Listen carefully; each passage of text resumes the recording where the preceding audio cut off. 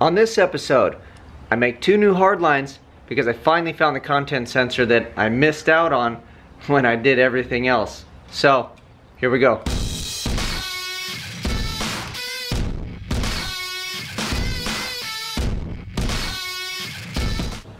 Alright, so I ended up cutting one of these, sliding it over the end of the map sensor, and pushing it into that little long plastic piece I had. So here's a look at that. So here it is, it's in there, and that thing ain't coming out. I plugged this flathead, whatever, silicone, and this guy I took and I used a step bit and drilled it out little by little, and then tried to blow away all the shavings and stuff as to not get a lot of that crap in it. Got it to where I was happy with it, clocked it, put a little silicone, and it is in there. And then this guy will plug in here. Got my coolant temperature sensor in, so we are actually looking very good.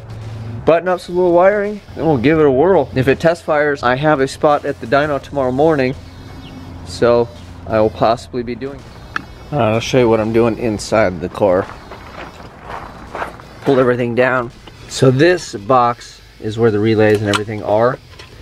There is a terminal right here, a stud, that actually feeds the main power to this.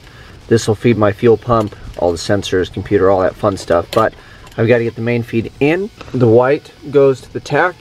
The red wire that I have kind of strung up that's hanging down over there, this is keyed power. And then this is my fuel pump that I already have wired in to the yellow, which is fuel pump relay. That's where we're at. Gonna mess with the wiring there, get this buttoned up, get this all tucked away.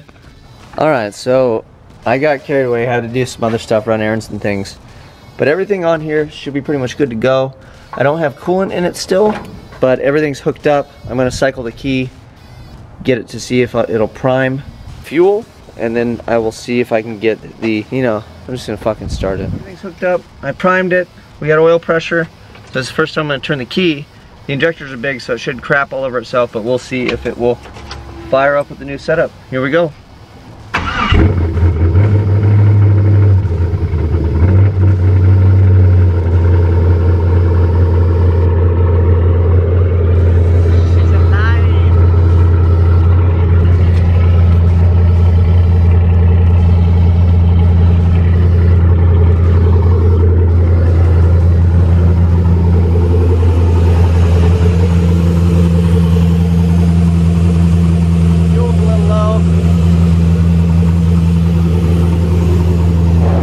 It runs. Couple things left to button up. I was shooting to go to the dyno tomorrow.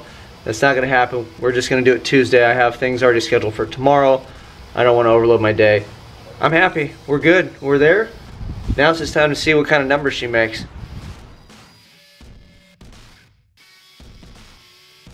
I found this little guy today, so I have a content sensor, and of course all the hard lines are done, and I had the car running yesterday, so why not pull it apart and add this, because it's done. This was in the works from the beginning. It was a plan to be in there. My dyno session was supposed to be today. Obviously I didn't hit the mark. With that, I planned it for next week, so I wasn't in a hurry and overlook something. So when you're at the dyno, I'm on his time, he's not on my time, and you got to pay to play. So I want to make sure everything is, all my bases are covered on my end before I'm handing somebody money to work on my own stuff at the dyno. It happens. Next Thursday is dyno time. More than enough time to put this in. I think I'm going to work on it this afternoon. I'm hoping this should be 2 lines. How hard could it be, right? I'm going to install this now. I dug in my bag of fittings. These are the 2 new ends that I need. Obviously this goes onto here. This is the collar. This is the last of the tubing that I have. There you go. Cutter, flare tool, and then the tubing bender. So I'm going to go take the stuff in the car apart, assess the situation, figure out how we're going to get this guy in the car where it's going to live. Alright, so I got this hose off, and then this goes from the bottom of the regulator and then just plugged into the return line on the bulkhead fitting I have. This is what we're going to be replacing, and then now it'll have to go from the regulator into here, and then from here into the return. So here's my decision with the content sensor. So this wire is only so long, so we don't have to extend it and do something hokey with the wiring, because I haven't made this and this is already done. This dictates where kind of this needs to go. So what I'm going to do is I'm going to run it right next to this rail, try to keep that plug so you can plug and unplug everything, and then try to keep it far enough back to where I can get to the fuel nuts and all those sorts of things without taking everything apart. So I figure somewhere around here, keep it low enough so it clears the hood, and that gives me plenty of space to do what I gotta do. So I think this is gonna be the tentative location. I'm gonna zip tie it to the rail where it sits right here, so that way I can make all the lines, and then the lines will essentially just hold this in place. This thing doesn't weigh very much. I don't think I'm gonna have an issue. And then if I do run it here, I can always just run a residual tie or something around the fuel rail to the body of this for extra support or whatever. So that's what we're gonna do. I'm gonna zip tie this thing and get to bending some hardline. What's up? So I figured I'd show you guys this. I want to show you a quick tip on this. This is a line I just bent up and made.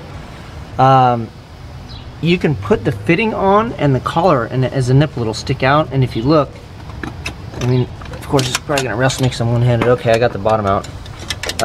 Yeah, so there's that one, and then this one will slide out too. But see, with the nipple in place, it's probably hard to see back there, but that's on there. I can make my part and essentially fit it exactly where it goes before I flare it or any of that. Flare will change the sizing a little bit, but not dramatically. So that way I know it's what I want, I know it's where I want, then I can put my nuts and sleeves on and flare it, and that line will be done. And then we'll move on to the feed, which is on this side from the bottom. So we go down here and then up to that one, which should be hopefully easier, but you never know. So there's my pro tip for you. Alright, so here's where we ended up with the hard line. So it just makes a 180, goes down around, kind of looks like a pretzel, but it's really not that bad. Out the bottom, into the content sensor, makes us loop around, back down, and then over to the bulkhead, back to the tank. So that's that. I'm going to cycle the key so it pumps the fuel, make sure we got no leaks, and then maybe just try to start it up, let it idle for a minute so it'll actually consistently pump it, and I can double check it, and then that's that. Alright, so I fired the car up, and then this guy here actually leaked, and I don't know if I'll be able to catch it on camera. There's a little ridge in there, so I thought I cleaned it, did my due diligence, but it left a little bit of a lip right on the inside, and it doesn't want to seal up. And I could try to force it and smash it and tighten the shit out of it, but this stuff's all aluminum. You're not supposed to have to tighten it that hard. And I've got a little bit of wiggle room because how I set this up. So I'm just going to cut just the very end off, make sure I clean it up real nice, and then get a real good flare on it. And then we'll try it again, and I'll show you guys. Anyway, nice and smooth. That's the redo. So no lip on that, so that'll seal up just fine. Let's try it again. Alright, so now I gotta cycle the key again a couple times. I gotta put the battery on. Awesomely corroded battery.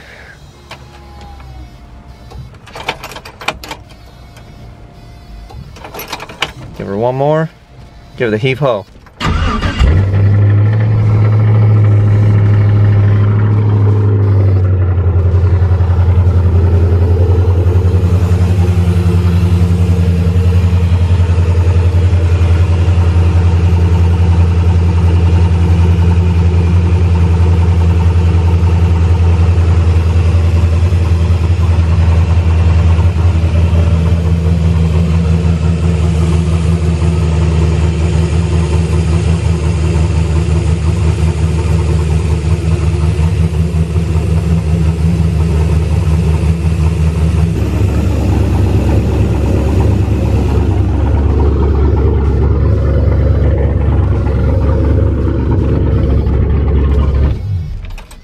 Well, I don't have fluids or anything in it, so I can't run it very long, but no leaks from what I saw. That back one is iffy. I'll just double check it, maybe put some fluids in, let it run a little bit longer. That is it. I got a tack to install still, and we'll get to that, but I think we're done for today.